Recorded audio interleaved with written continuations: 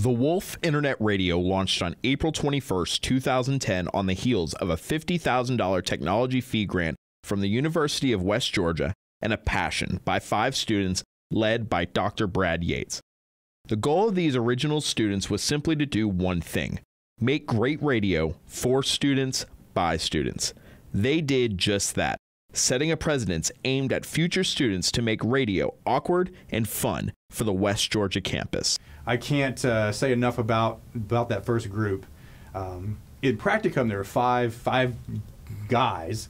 I think it was Sean and Jeff Tidwell, Chris York, Roddy Ryan, Phillips, and Rod Bolton. They were just committed.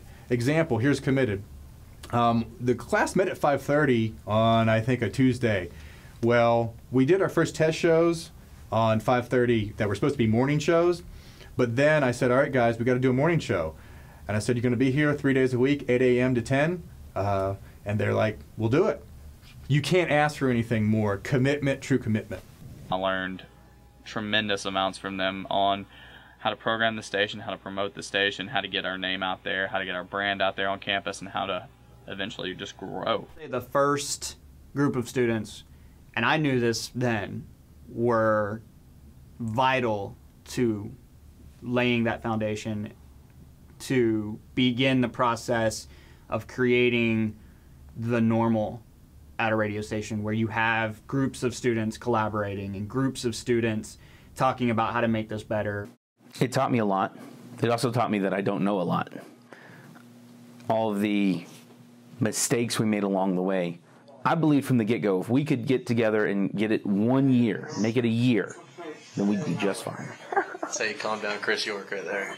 They were, and they will always be, the foundation of the Wolf. Without them and all the accomplishments and all the hard work that they put in, there wouldn't be this today. Welcome to the Morning Howl. Good morning, West Georgia. There's one thing we're good at. It's keeping things awkward. The first show would have been the Morning Howl. And the Morning Howl is near and dear to my heart because it was the first true show from top to bottom in what I had envisioned. I always wanted a morning show.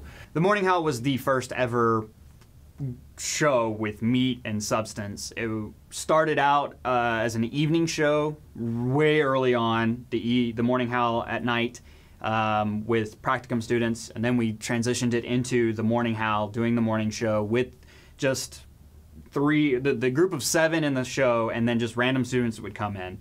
And that set the tone for what types of shows we wanted. It set the tone of how shows would work on our station. It set the tone for how students would work in shows. And the doors stayed open in the Humanities 132 radio lab. So we'd prop the doors open so people would come in and out, and others would walk by. And that's how Crystal and Taylor and Tommy and Jared and others began to say, what's going on in here? And so they would come in and just watch and listen, and then they would ask questions about it. And the next thing you know, they're like, we want to do it, we want to do it. And before you know it, that room on most days was filled with, 8, 10 people. The point of the morning show was to get you up and get you ready. But for us, it was also about being awkward, being that personable, doing those things that almost touch on the line and then make people, kind of turn red at their desk, but at the same time is funny enough for everybody. The Morning Howl meant a lot to me because, it actually made getting up early in the morning fun. You get to talk about bacon and sports with your friends, your colleagues, people you love and care about. Yeah, I had mixed emotions watching the movie because, part of me was trying to be, Mr. Romantic, oh, I see where they're going with this, and the other part, I can't turn the analytical part of my brain off, and I was like, I don't think amnesia works like that. It was a true learning experience in that I learned a lot more than I expected to learn, and not only about radio, but about myself. Hey, I could schedule an interview, I could record the show, I can make this segment piece, a stager, a stinger, a promo, a show promo, things like that. So it completely changed me professionally and personally. The Wolf quickly became much larger than just a college radio station, but a multimedia experience with students from numerous backgrounds and skills to improve the multimedia content of the Wolf Internet Radio far beyond the microphone. Quite frankly, they can do whatever they want. It's time for Whalen's Pub. We could get radio going again and still have that college radio experience, but in the meantime you're teaching people about working the technology, but you're also involving video because as we now know, radio isn't just on the microphone. It's all about video content and graphics. It's about, you know, soundboards and all kinds of multimedia. You know, the way that you even approach recording audio in general and having audio interact with video, it all, you know, integrates, and it's all something that can be utilized to better your whole educational experience. It's definitely more multimedia because we're doing a lot more with film and videography now. Especially like all of our social media is amazing, and it has really helped get us more integrated and get our reach out there. More, you know, built on just multiple levels of media. We're doing social media, we're doing promotions, we're doing production, we're doing programming, we're doing shows, we're doing DJs, we're doing some marketing, some sales. They're making sure that everybody that comes in here can stick their hand in everywhere and have the knowledge if they need to switch to another department or they need to help somebody else work on something. Everybody that finishes and graduates knows how to do. I'm very lucky to have learned as much as I did at the Wolf. I feel like it helped me better prepare myself for when I went out and got the big boy job. The peak of the Wolf as a multimedia experience occurs each year with Wolfstock, the annual birthday celebration of the Wolf Internet Radio. This event allows students to broaden their experience by organizing a live music event complete with dancing, activities, and professional growth. Wolfstock allows student creativity to broaden outside of the studio and present itself to many students who may not have been aware of the Wolf Internet Radio. Wolfstock came about because we wanted to celebrate our launch. We launched April 21st, 2010 with a nice cool opening party, and 2011 rolling around. We wanted to do something cool, and we just randomly said Wolfstock. We were in this 60s mood, and it felt right. It just worked right. And so we put off, oddly enough, in less than 2 months, the coolest and weirdest One Night of Peace, Love, and the Wolf.